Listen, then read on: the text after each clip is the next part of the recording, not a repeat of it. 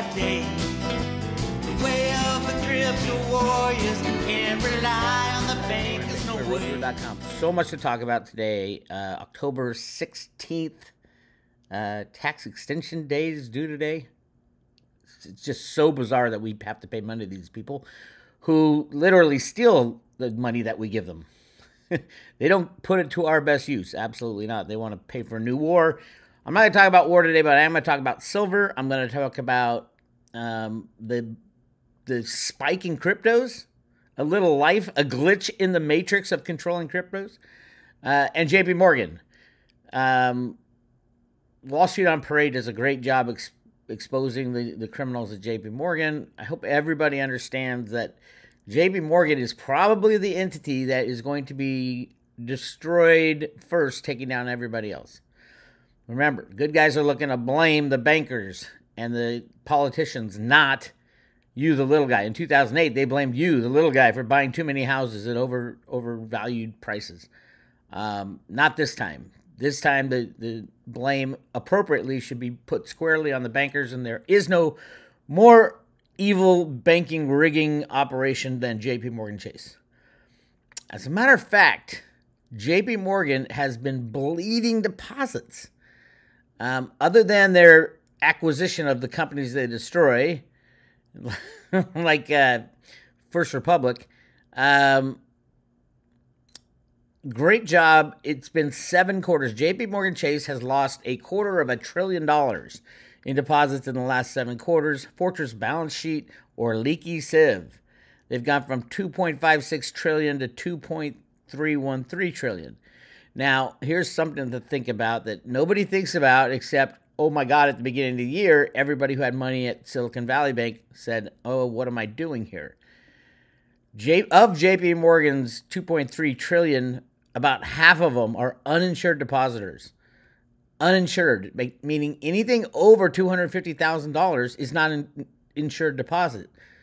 Even for corporations, for Apple, I don't know how many structures they have, but I can't imagine if a company as large as Apple or Warren Buffett has money in JP Morgan.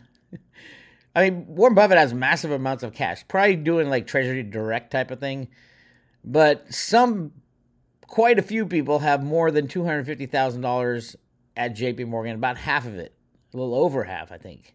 Actually, they say in here, maybe a little under.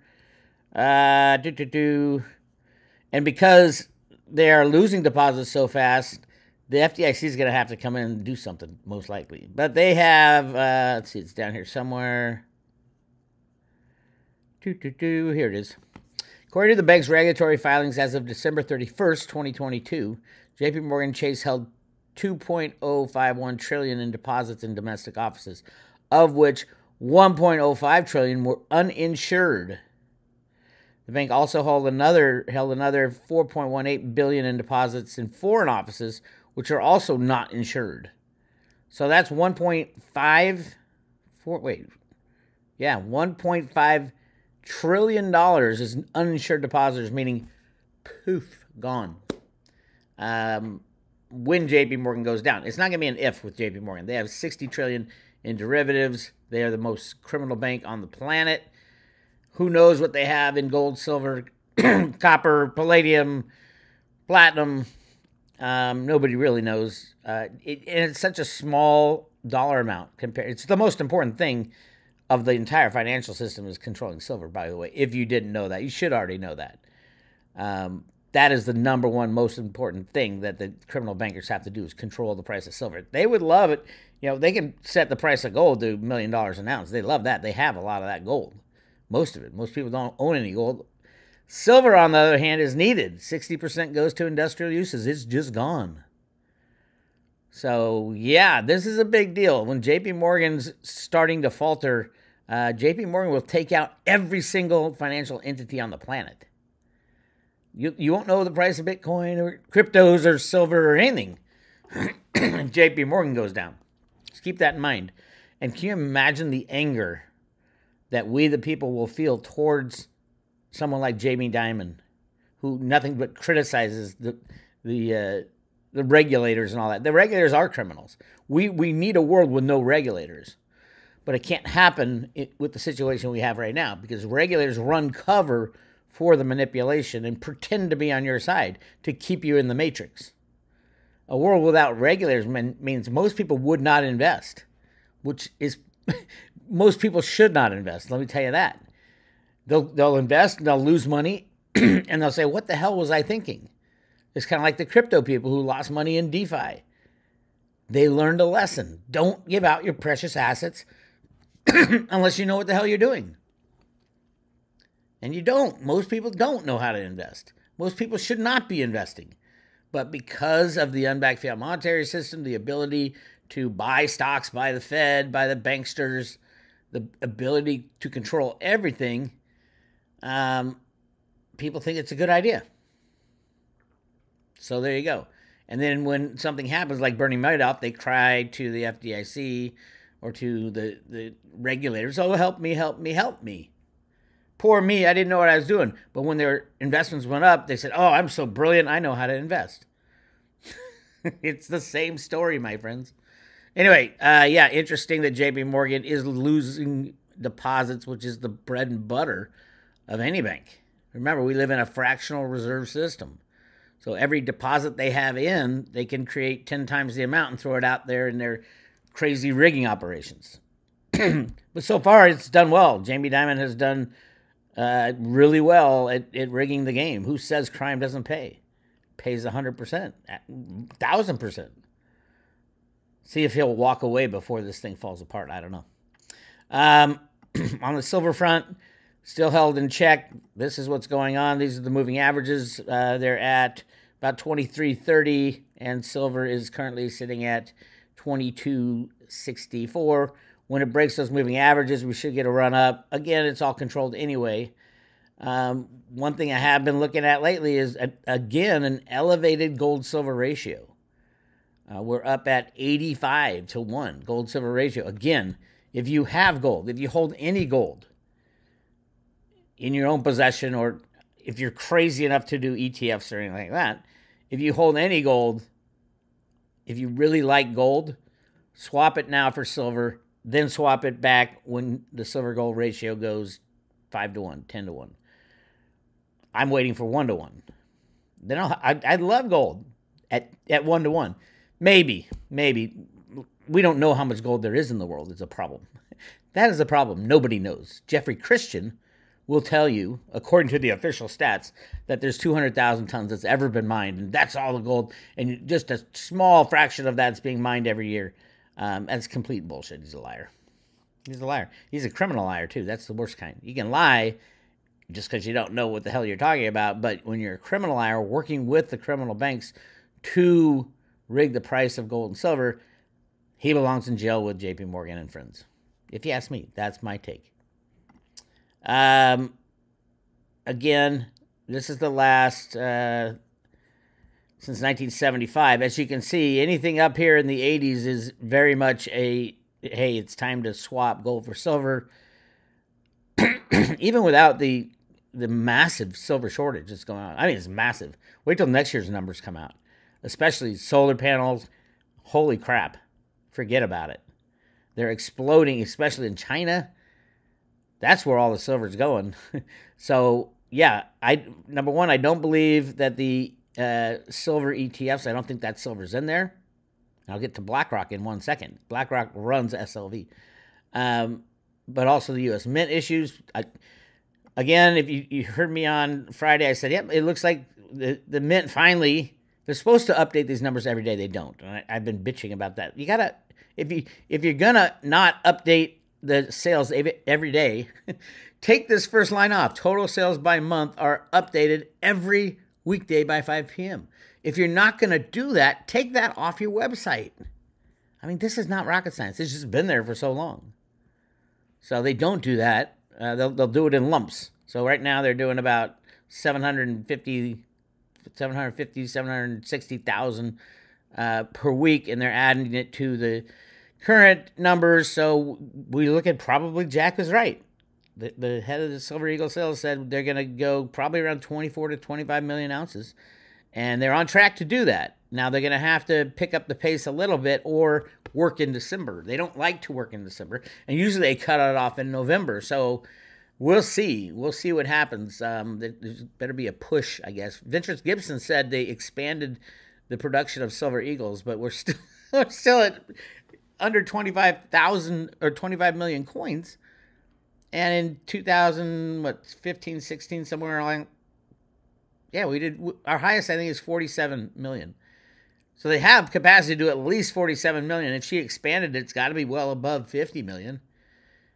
But if you expanded it, why aren't you selling the coins? And the mint will blame COVID, will blame everything. Although during COVID, David Ryder, the other mint director, was doing 5 million a month, 4 or 5 million a month. How come he can do it, but Vincent Gibson can't? Can only do half of that. And we were stuck in a 900,000. This is when I was really pissed off. 900,000 a month.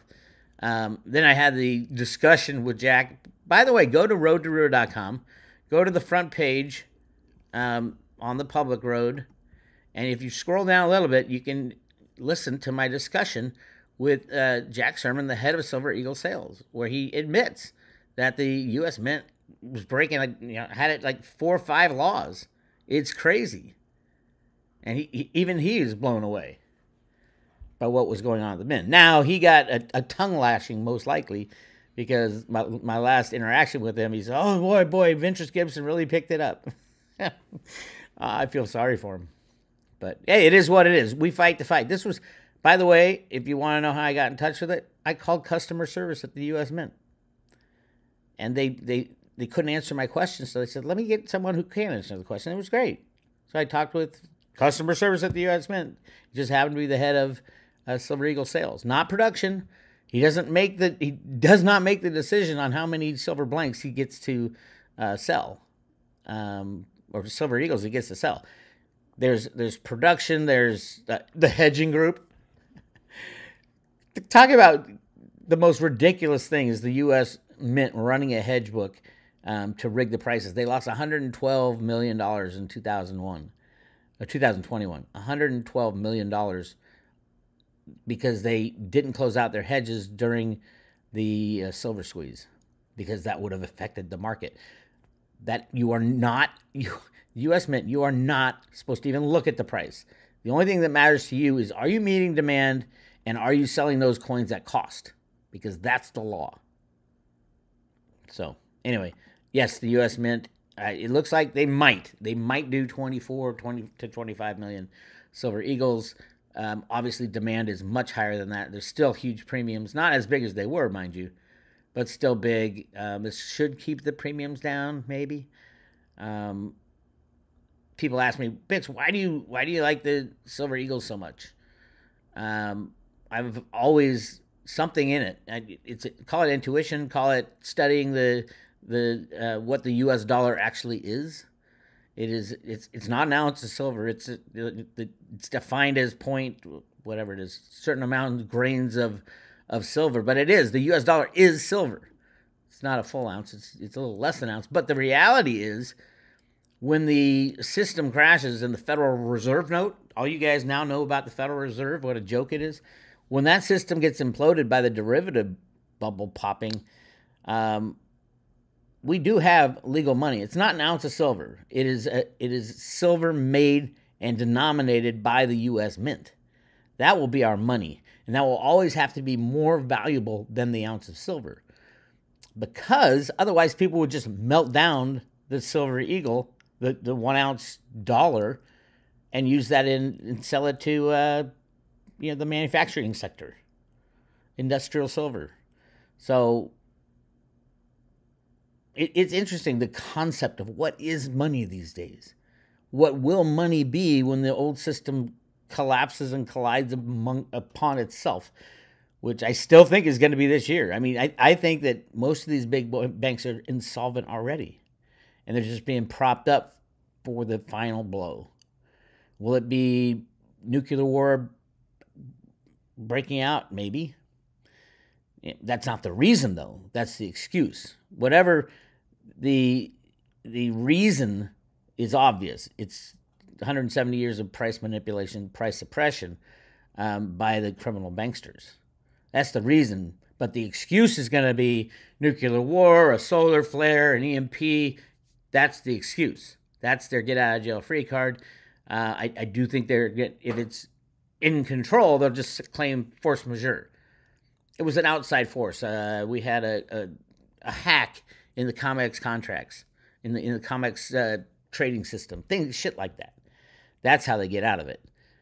But again, it's not the reason; it's the excuse.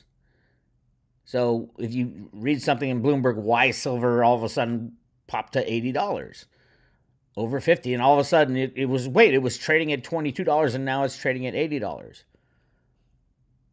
There'll be an excuse, like nuclear war or whatever that excuse is, but it's not the reason. The reason is massive amount of manipulation and price suppression. Back to the 1850s, at least. That's the Opium Wars. That's where England was buying all these silks and teas and fabulous things from China. That trade opened up, and so China was on a silver standard, and England was on a silver standard. They paid with silver to get all these, silks and all this stuff from China. So all the silver was flowing out of England into China. England got pissed off, said, hey, how can we get this silver back? We need to sell something to them that they'll part with their silver for. And that was opium. They got them addicted to opium. HSBC, Hong Kong Shanghai Bank, was set up in China to do that, and they fought the opium wars over it. And you could just go down the pike. From that point on, silver always had to be rigged, 100% controlled by the banking cabal, by the deep state, by you name it. Everybody's got their paw in it. I am surprised that not more of the millionaire class in the United States have not been picking up on and understanding. I get that a lot of the silver news is suppressed. Just look at everybody's YouTube channel who talks about silver. Even my YouTube channel, I've been stuck in the low 100,000s for a hell of a long time. Because you're not allowed to talk about this stuff. What happens if a couple of the thousands of billionaires figure out, holy shit, I really own unbacked fiat money. I own nothing, and I have it uninsured at J.P. Morgan Chase.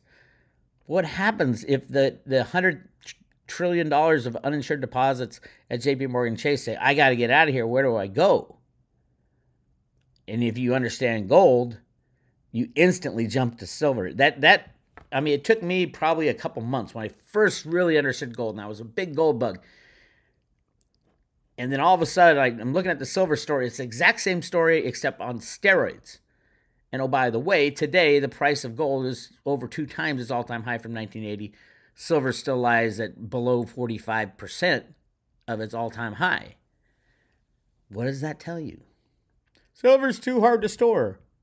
Okay, let's just say you had 10,000 ounces of silver, which is a big amount of silver, right? Okay, I can see how that's too hard to store. What if you have 10,000 ounces of gold? Would that be too hard to store too? No, it's worth so much money. I'd easily store that. Oh my God, if I had 10,000 ounces of gold. You see the issue here? It's not that silver's bulky. It's silver's massively underpriced. When there's a 1-to-1 ratio, gold-silver ratio, I think we are going to get to that pretty fast when it's freely traded. You're not going to have a problem storing your 10,000 ounces of silver. Your problem's going to be, where can I get more of it? Problems for companies like Elon Musk. You think Elon's smart or an idiot? Like I told you guys, I read his book. I listened to it on audio. Amazing book. Doesn't say a word about silver, how important silver is to his company. Without cheap and available silver, Elon Musk companies will be destroyed. He's into solar power. He's going to change the world with the solar industry, right? He's into electric cars. He's going to change the world with electric cars. He's into space. All these things need massive amounts of silver, especially the solar stuff, especially electric cars. Both of those plan on using all of the silver produced for the next 25 years. Both industries. How's that going to happen? What kind of price would be kicked out of the system when Elon Musk and Apple Computer, who needs massive amounts of, every cell phone has 1/100th of an ounce of silver in it, approximately. Every flat screen TV. You see the problem? Now we just got to get from here to there. From clamp down price manipulation, that is 100% required to run a fiat monetary system, to freely traded markets and freedom. So, yes, we are getting there. So, those of you who don't know, and I talked about this discussion a while ago, Palisades Gold Radio, great station. Go check it out. This guy, Michael Lynch, is BlackRock intervening in the Silver Eagle production? This is just an amazing interview. It was done, how long ago? Let's see. About a month ago. Yes. See, the excuse the Mint uses, although it's a lame excuse, I've talked to everybody about this. The excuse they use is that they can't get enough silver blanks. They have the production because they can't lie about that. We've seen it. They say they can't get enough silver planchettes, which is the silver blanks, to make the silver eagles. First of all their other products they don't seem to be having a problem with, and those aren't mandated by law to meet demand. Only silver eagles and gold eagles are mandated by law to meet demand. And gold eagles, I haven't checked the law lately. They do change the law on occasion. But I think gold eagles, I'll just have to look at it as far as how much they can charge for a gold eagle. Silver eagles, they have to charge cost. It is written in the law of interest that you have to charge cost. And by the way, the whole thing about having 11 or 12 authorized dealers who buy it and mark it up massively, that system needs to change. I think I don't see any reason why Jack Sherman can't expand his Silver Eagle sales to everybody in the world. Everything's automated now. If countries like AMEX, AMARC. By the way, AMARC's owned partially by BlackRock, who's partially owns the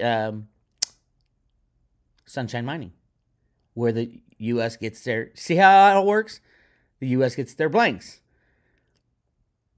And any more excuses about, Sunshine Mint can't produce enough blanks. That's bullshit. The law says you should have changed that.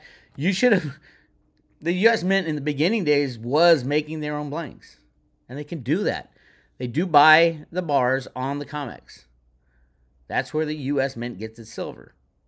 So someone had said, the U.S. can't pay more for anything. They weren't. They were buying their silver on the COMEX and taking the 1,000-ounce bars and moving them over to Sunshine Mint. Now, Sunshine Mint, controlled by BlackRock, indirectly or directly, is that where the problem is? BlackRock, who owns SLV as well. So watch this discussion. Go to Palisades Gold Radio on YouTube and watch the discussion, because it's true. BlackRock is, and crypto people are just starting to figure out, hey, maybe BlackRock's rigging the crypto markets too, along with a lot of others. Crypto market is, I wouldn't say it's just as rigged as silver, but it's got all the components. And something really interesting just happened. I'll show you here. First of all, by the way, Sunshine Mint, they just announced that 2 strategic business transactions. They're buying SMI, which is, let's see. SMI has acquired 100% ownership of Annex Plating, so for plating coins. And then also another smaller mint called Liberty Refiners.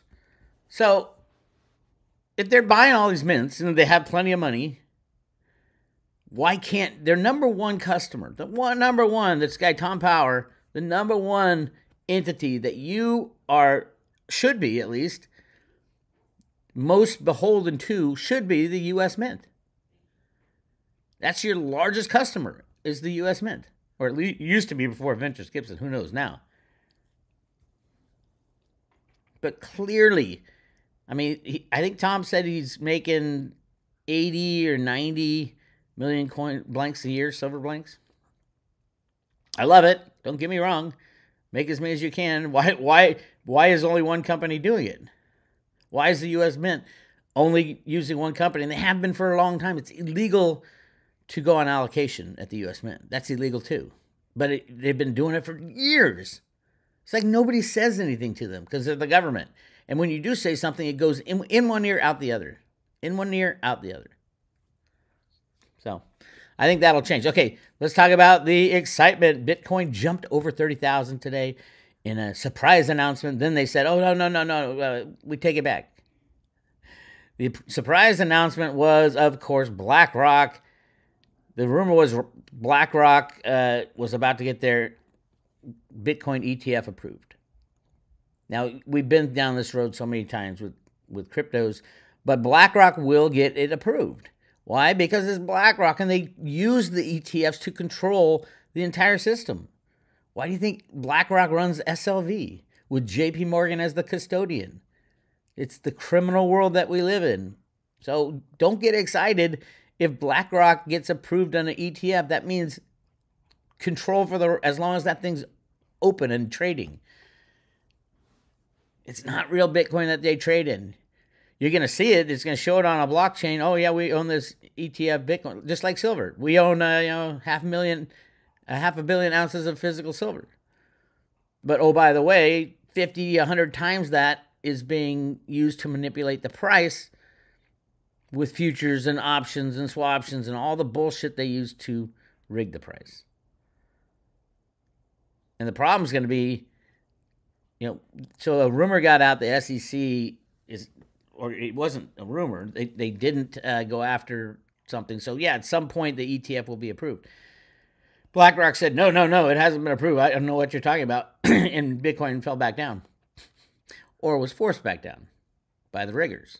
Remember, Bitcoin doesn't trade in the exchanges. If you go onto like Coinbase or Kraken or Binance or whatever exchange you're on, those are derivatives trading back and forth. It's not real, it's not on blockchain trading. Now, theoretically, you can pull it out, and that's why I recommend everybody do. Do not have any money held by a third party or any cryptos held by a third party. But I think what's interesting here is, of course, it's going to be BlackRock's only one, the first one ever to get an ETF, and then they'll let little stragglers come on later. But BlackRock is going to be the control mechanism, the BlackRock ETF, just like SLV is is one of the many control mechanisms for silver. So you're going to see cryptos being added to every one of these criminal exchanges. And we just heard today that BlackRock has switched its opinion. Of course, they, to suppress the price, they said, Larry Fink, the head of BlackRock, said, oh, it's shit, Bitcoin sucks. It's like Jamie Dimon. I'll fire anybody who trades Bitcoin. And then later you find out he was trading on after they slammed the Bitcoin price down. Larry Fink is now pro-Bitcoin all of a sudden. So the banks slammed the price down. Gary Gensler does his job, gets rid of all the DeFi, and FTX blows up and all that. That was all part of the plan. And who's been buying? BlackRock. BlackRock, JP Morgan, the big criminal banks who want to control. They know the system is going to be cryptos in the future, but they want to control it, and they can do that by artificially suppressing the price.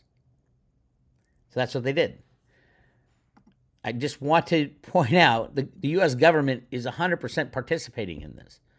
And if you look at, so the government finds criminals who deal in cryptos and will take it,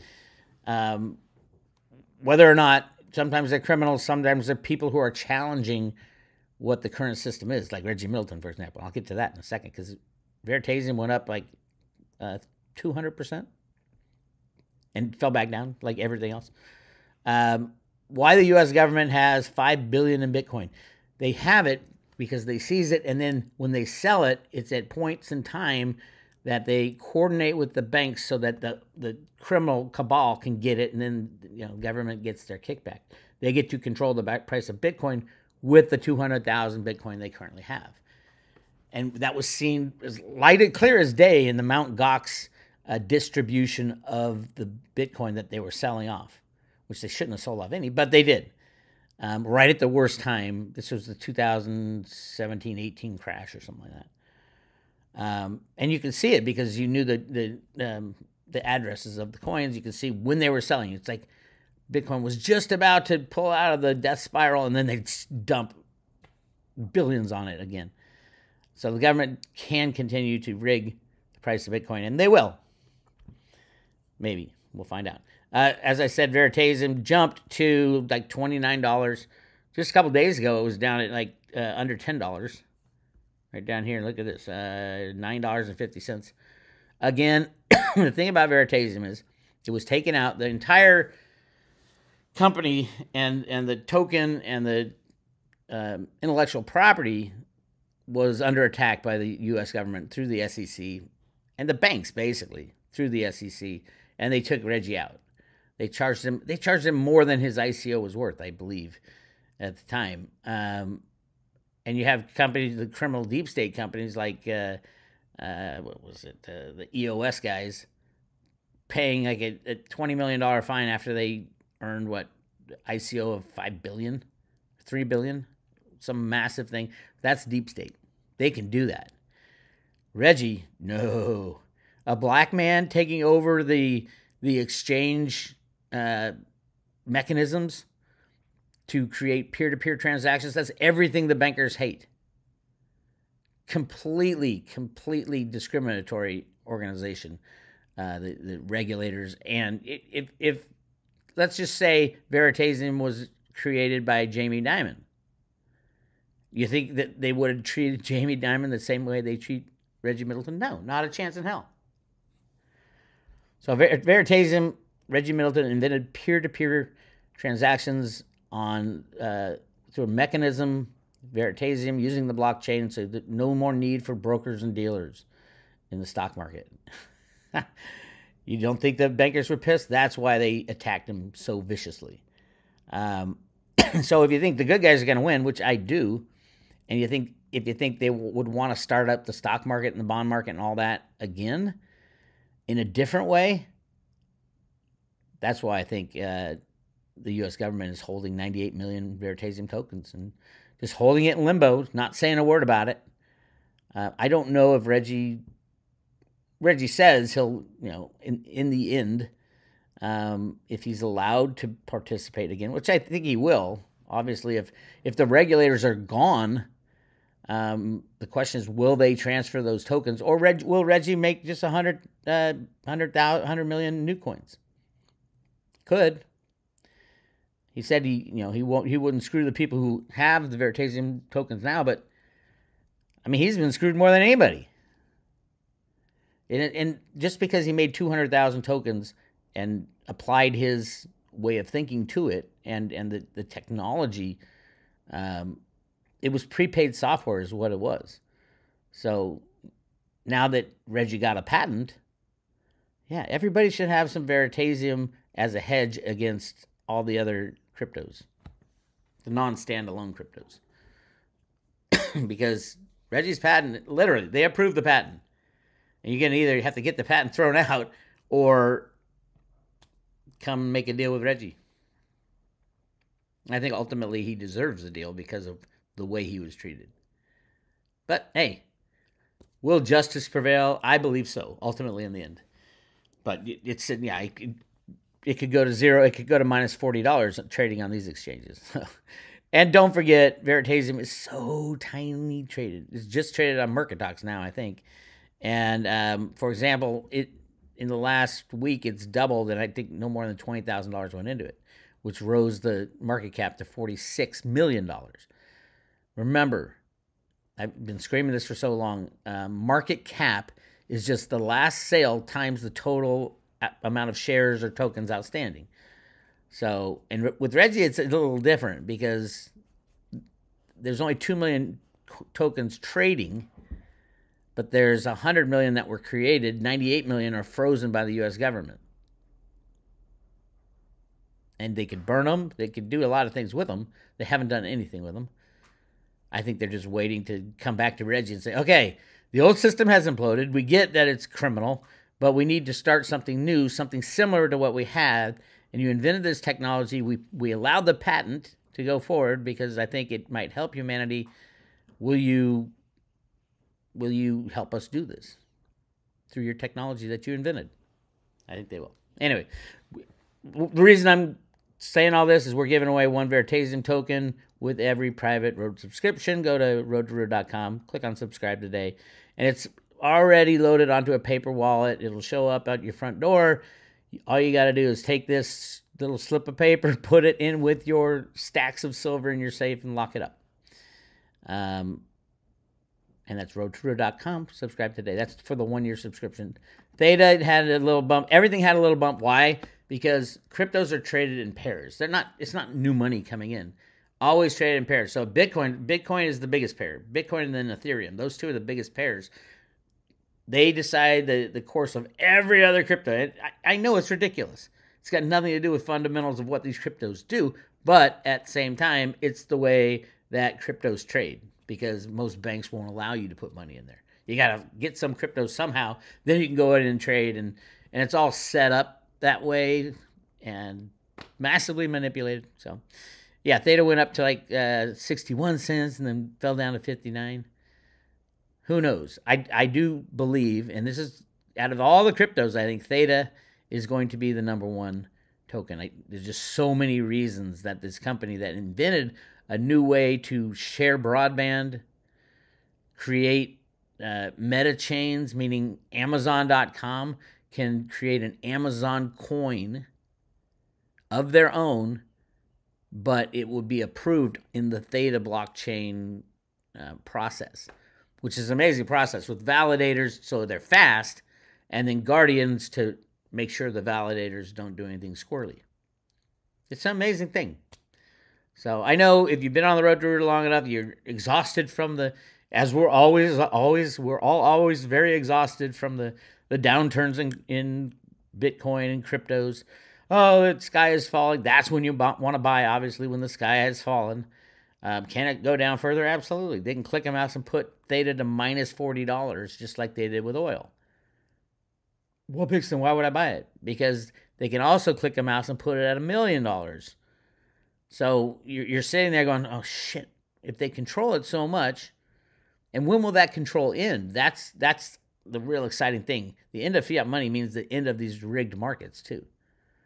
So you'll have it in your own possession. You won't really know what it's worth until the new system gets going up and going, and then I think sky's the limit for Theta, and that's why it's my number one crypto holding. I think it's Ethereum on steroids.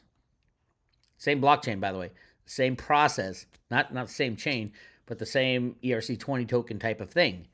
So you can run, any company that runs on Ethereum can also run on the Theta network, the Theta blockchain. That's why it's not allowed to be traded in the United States. It's all these things that are going to be so important in the future. The current system to control unbacked fiat money in the U.S. dollar means that the best coins of the future have to be stopped, have to be slowed down, can't trade on American exchanges, stuff like that. So Veritasium and Theta are great examples of that. So that's my take. That's what's going on. Again, you want to join the private road, get yourself one Veri token, go to roadtoroot.com, click on subscribe today, and this is for a 1-year membership. Also on the left side, if you want free updates to your email, put your name and email address in. This is Bix. That's what I got for you. Lots going on. Keep an eye on silver and cryptos.